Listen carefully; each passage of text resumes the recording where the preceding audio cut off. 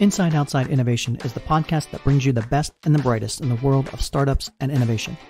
I'm your host, Brian Ardinger, founder of InsideOutside.io, a provider of research, events, and consulting services that help innovators and entrepreneurs build better products, launch new ideas, and compete in a world of change and disruption. Each week, we'll give you a front row seat to the latest thinking, tools, tactics, and trends in collaborative innovation. Let's get started. Welcome to another episode of Inside Outside Innovation. I'm your host, Brian Ardinger. And as always, we have another amazing guest. With me today is Kathleen Cohen. Kathleen is the founder of the Collaboratorium. Kathleen, welcome to the show. Hi. I am excited to have you on the show for a couple of different reasons. One, it's always nice to talk to people that have been in the innovation space for a long time and can give a perspective on all that. Secondly, you're coming out to the IO Summit in October here. And so I'm excited to tease a little bit about what you're going to be talking about and get folks excited about coming out to Nebraska. Welcome to the show again.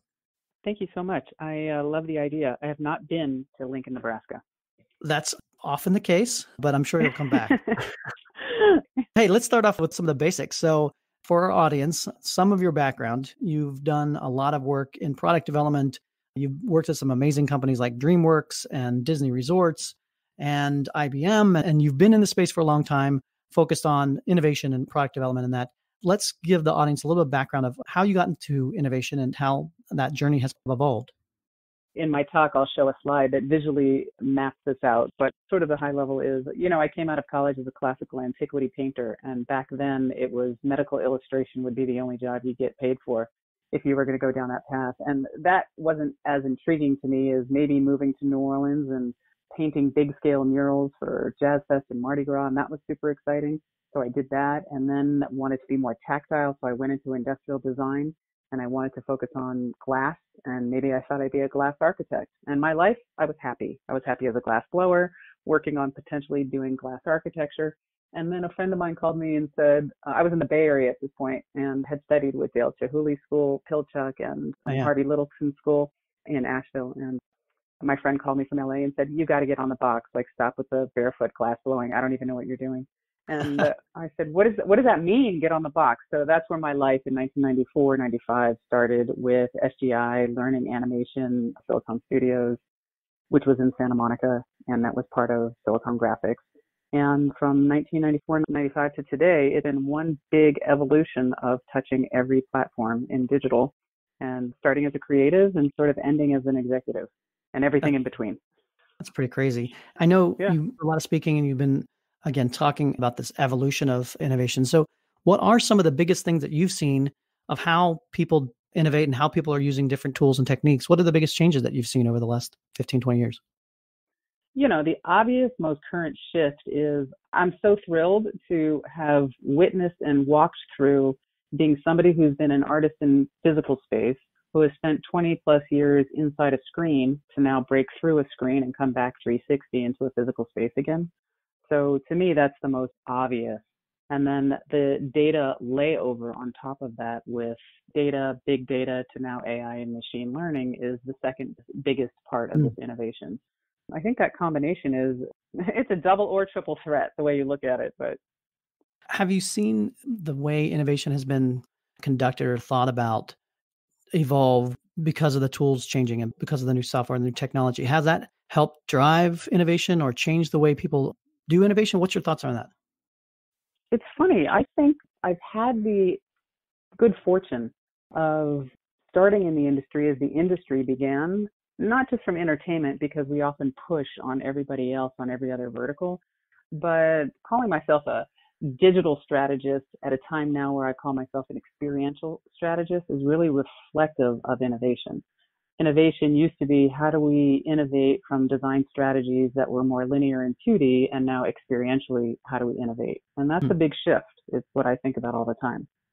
How much of that has been influenced by companies like you worked for Disney Resorts? So I always think of those folks as folks that kind of got that experiential part earlier in the game than a lot of the other folks. So maybe tell us a little bit about your career there or some of the case studies. Or one of the things that I feel really proud of, and I didn't ride the ride, I wish I had, but I chose to move on and open my own consultancy when this had happened. But I came aboard Disney to launch DisneyWorld.com, which was in dire need of support from senior producer's lens. And I had come from IBM Innovation, so I really was shored up on how to take that on time and under budget and work super efficient. Disney is so funny. They want more magic, more magic. Kathleen, can you put more magic into the website? And I was like, I don't know what they mean by more magic. I've done more magic 100 ways here. And at the end of the day, it was like, can you just put more Tinkerbell dust on the website? I'm like, you're kidding. That's what we're talking about is more magic? But that's not what I was going to talk about. After we launched and we were on time, under budget, everything was glory, they invited a creative team together to start thinking about how to re-architect Epcot with new technology. So the Worldwide Parks and Resorts online team was very different than the Imagineering team, where Imagineering would have naturally owned re-architecting Epcot. But the Parks and Resorts team, where there a lot of us were former gamers, we had also been in digital in a very immersive way. And the thought leadership in our group, they cherry-picked a lot of creatives to think about how to re-architect Epcot, which ultimately led to the Magic Band. So in 2004, The question was asked, how do we re-architect this? And in 2013, the first beta was launched on the Magic Band. So for 9 years, it went through an incredible design challenge with many folks and teams putting their stake into it. But when you look at Disney's billion-dollar infrastructure and commitment to wanting to have a better relationship with their guests, everybody looks at this from the theme park world, and that's the holy grail, but nobody has that bank account in order to do the same thing. But if you could promise, the promise was to any mother, let's say, most mothers of households are planning the trips to Disney World. The promise was for an hour investment of your time in us, we will personalize your entire experience where it's seamless if you use this device with 4 RFID chips and 1 near-field communication device in it. It'll be your fast pass, your room key, your reservation system. It'll be your GPS tracker, your personalized experience with any characters in the park if your kid is having a birthday. So that alone was revolutionary in looking at Disney change its experience from linear and online, breaking through the screen into the park. And now, after 9 years of collecting data and beta testing in 13, so really 6 years. In 13, it went beta. So for 6 years, it's been collecting data. And now we can storytell with that.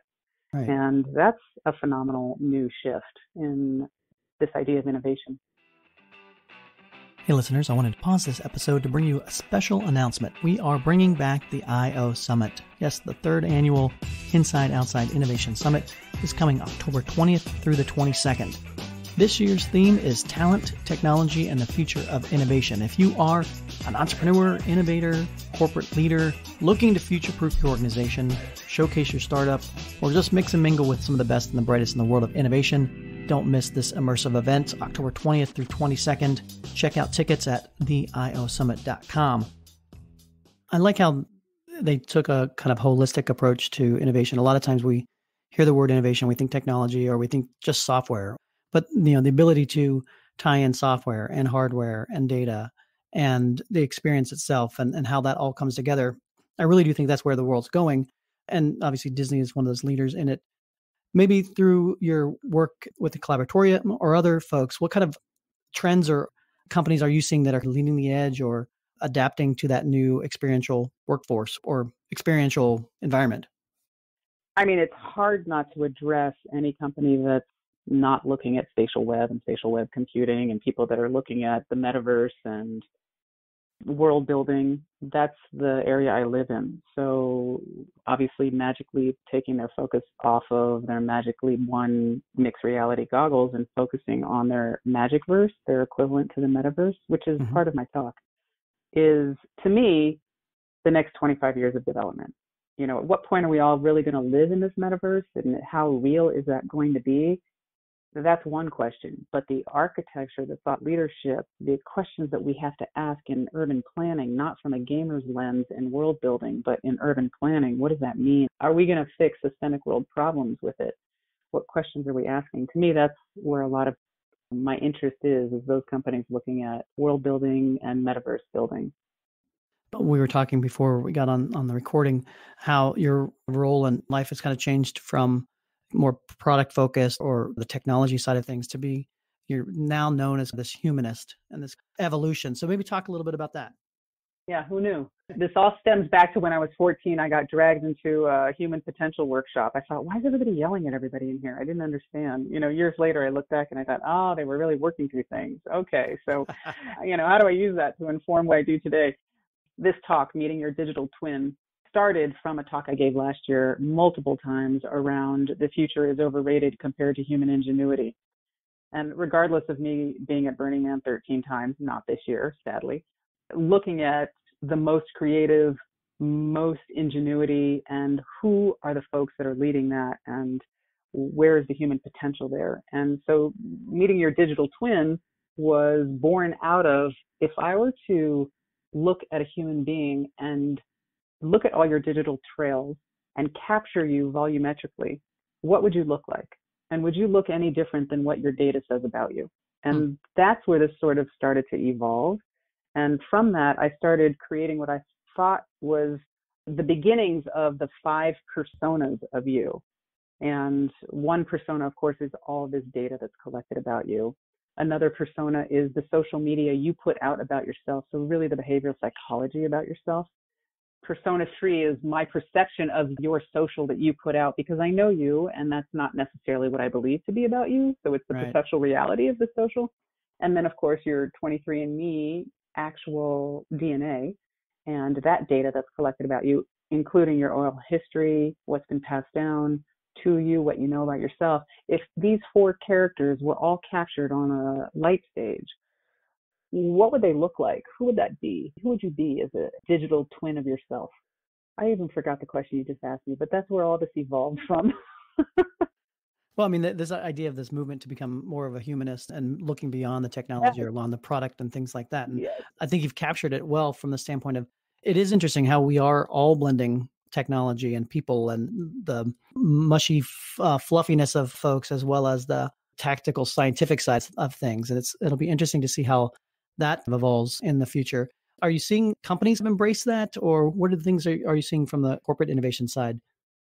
I am from a lot of the equivalent to sort of the ACLUs of AI, the Algorithmic Justice League, a lot of these Data in Society, a lot of these folks that are really questioning where AI is fitting into all of this, is forcing the hand of where is agency for us over our identity. Obviously with deep fakes and everything else, where is our identity? Who are we? What is rightfully mine? Who am I? All these human questions are being asked because we're getting pushed into this territory where, I share this in my talk, between now and 2045, we're in the development years of all of this.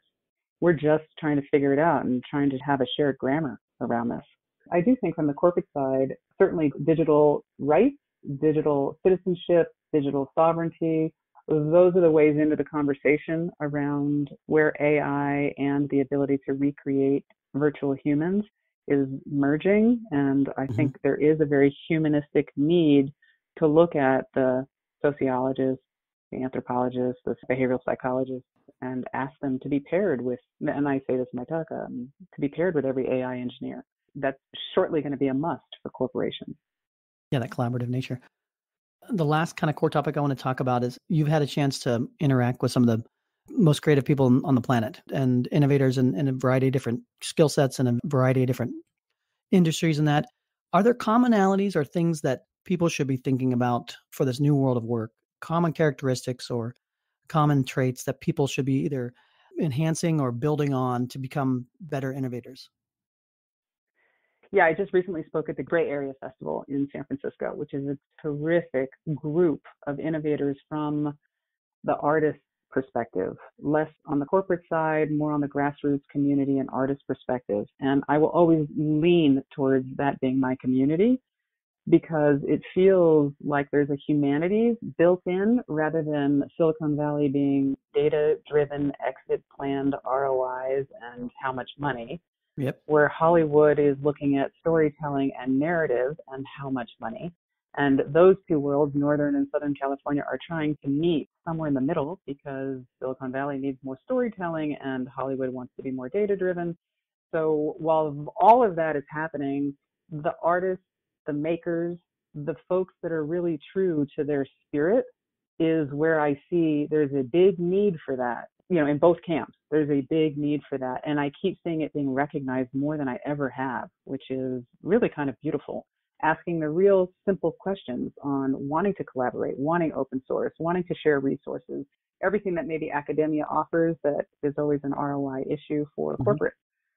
I think there's an awareness happening and a blend happening. Silicon Valley is trying to chase the new, chase what's different. While everybody's microdosing out there, everybody's trying to figure out, how to get back to something that seems so core. And I see it in Hollywood too. And while we're re-blueprinting humanity right now with all of the virtual human conversation, it's kind of nice. I'm seeing it. And I don't know if that's just the wisdom of being around so long. I don't know if 20-year-olds are seeing it or 30-year-olds are seeing it in their workforce because they're in it. But I'm seeing it from my lens. I don't know if it's just me and where I'm at and what I'm attracting and what I'm finding, or if it's really happening. Well, I love the conversation. I think there are pockets of things that are popping up all over that are resonating in different formats and that. So I'm excited to bring you out to Nebraska here for the IO Summit coming up in a few weeks.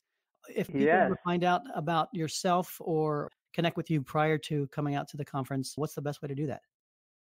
Yeah, no problem. I mean, you can just directly email me at casey@thecollaboratorium.com, and I'm happy to follow up with anybody that wants to reach out. Excellent. Well, Kathleen, I'm so excited to have you on the podcast, and we'll look forward to seeing you in a couple of weeks and look forward to continuing this conversation about what's next in the world of innovation. Thank you so much for having me, and thank you for including me in the community. I'm super excited to meet you and the folks in Nebraska. That's it for another episode of Inside Outside Innovation. If you want to learn more about our team, our content, our services, check out insideoutside.io or follow us on Twitter at the IO Podcast or at Ardinger. Until next time, go out and innovate.